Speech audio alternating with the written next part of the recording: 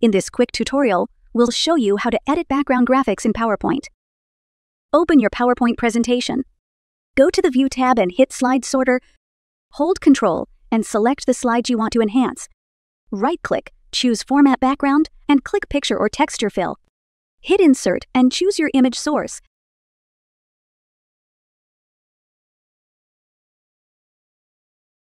Customize size, position, transparency, or any other cool effects. Click Normal and boom, your selected slides just got a makeover. But wait, there's more. To apply the same image to all slides, open your presentation and go to the View tab. Click Slide Master. Choose Background Styles, Format Background, and select Picture or Texture Fill. Hit Insert, add your image, and customize it to your liking. Click Close Master View, then Apply to All. Done? There you have it, a quick guide to editing background graphics in PowerPoint.